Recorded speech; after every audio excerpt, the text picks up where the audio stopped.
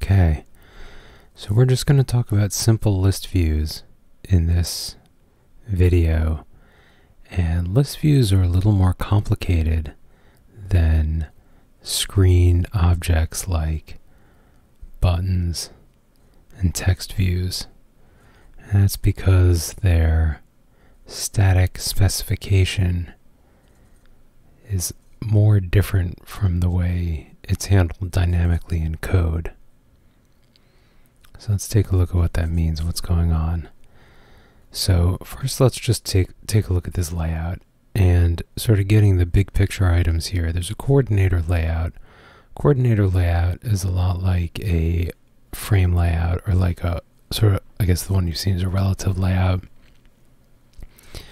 The coordination is for visual effects. So it was the default for a while. I think constraint now is the default, but I've got a coordinator layout, and then inside I've got a linear layout that's vertical, and I've got an application bar for a toolbar, application bar layout. Inside the layout is a toolbar. So there's a bunch of stuff going on here, but none of this is interesting.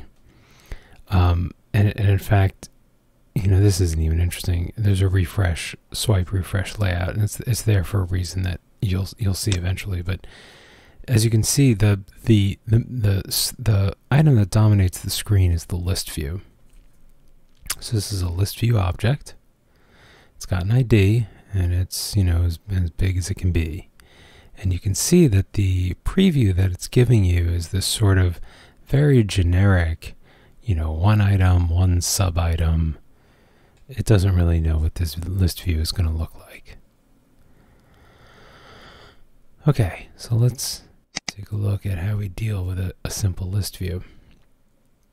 So here we're coming in on onCreate, and we do the same things we always do. We call super onCreate, we call set content view with our activity main, and we're going to init my toolbar here, and go over this a little bit in class. But there's nothing sort of particularly special going on here. But I'm doing some things like setting up the navigation icon and setting the title text. But let's look at this, because this is the heart of the list view. And the heart of the heart, the center of the center, is this adapter object. And the adapter is what sort of binds together the two sides of the list view. Okay? This is sort of the key thing about a list view is 1, 2, 3, 4, 5, 6, 7, 8, 9. In this case, there are 9 items on the screen, and there are only ever 9 items on the screen, even if you have 10 items in your list. And that's the Zen koan insight of the list view. And if you really understand that, then you realize oh, okay, so there's basically sort of 2 views of this list. One is the data structure view, which is, this list has 10 objects. And the other is this sort of view list, which is well, which of the 9 objects am I actually seeing? Okay, and we're gonna move back and forth between these 2 views, and the object that allows us to move back and forth is an adapter. Dun dun dun. Okay, so excuse me, this adapter is for an array of strings, and it's a fixed length array of strings, and you have to pass in a context object, which is sort of like your activity is a context object. It's like who's controlling the screen. And then here, this is a little bit funny syntax we might not have seen before. Instead of just r.layout.something, which is a global variable that refers to your resources, Android.r are global variables that are provided by Android. Now, we generally don't use these, but occasionally they're useful. And this one is called simple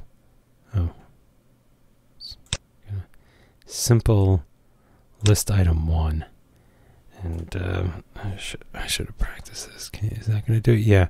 So this actually, I pressed Control-Alt-B,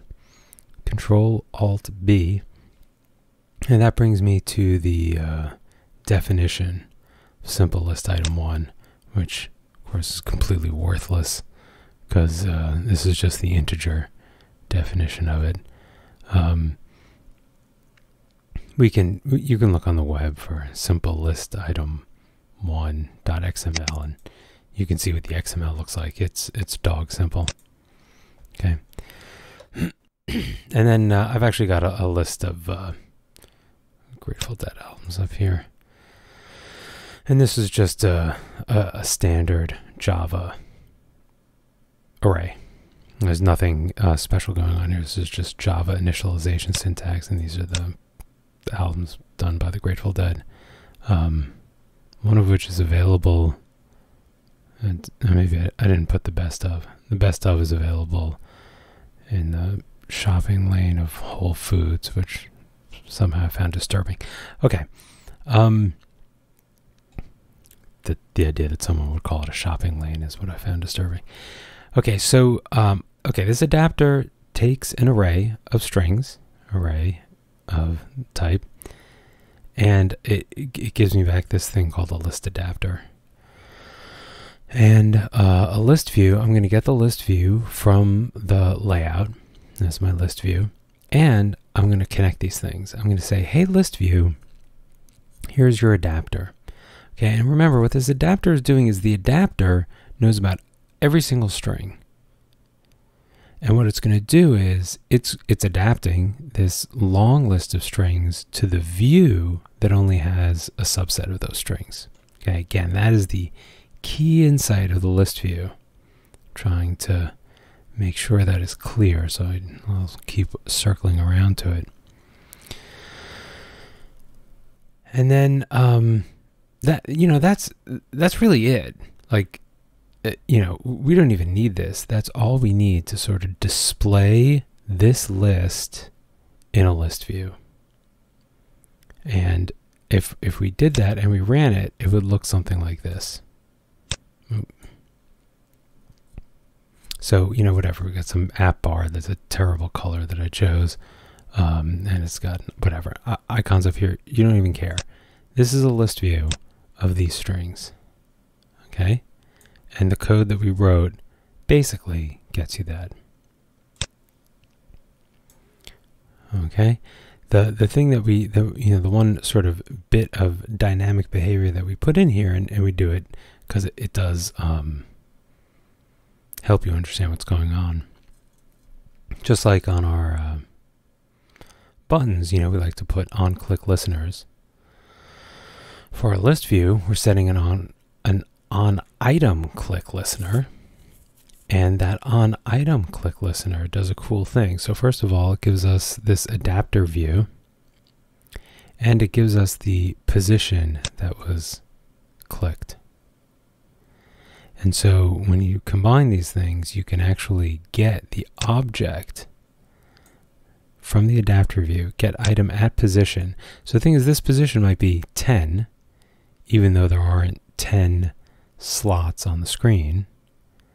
But this is the position in the array, and then this adapter view tells us what object is actually on the screen at that position, or what was actually clicked, and therefore it was on the screen when it was clicked. And then we're just going to tell you what that is. And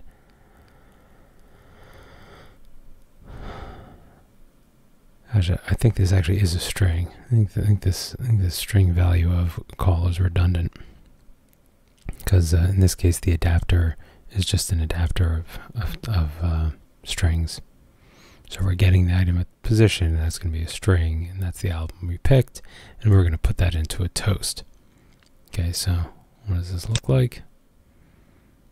Come over here, scroll up, or whatever. Live Dead, great album. You selected Live Dead. Wake the Flood. You selected Wake the Flood.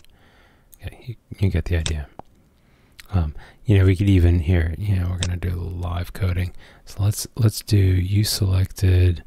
We'll say you selected item, and we'll say string value of I plus space plus.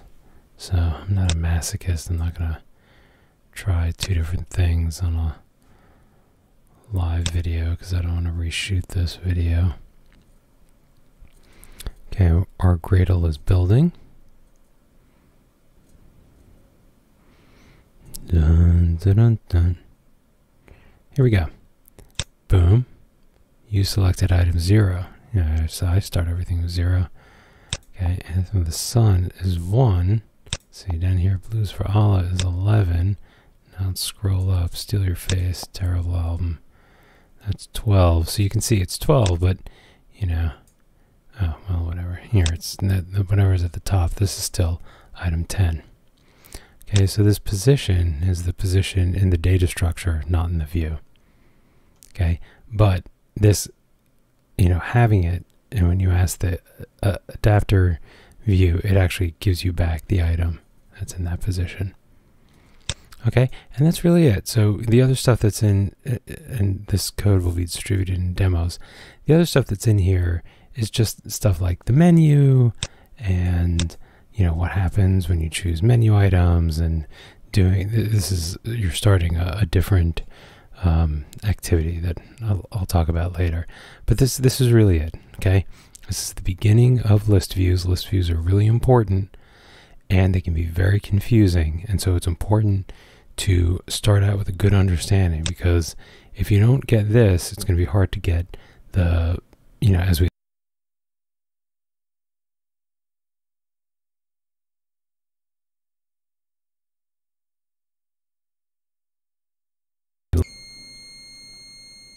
okay, great. Well, yeah, now I'm really stopping the video. Thanks.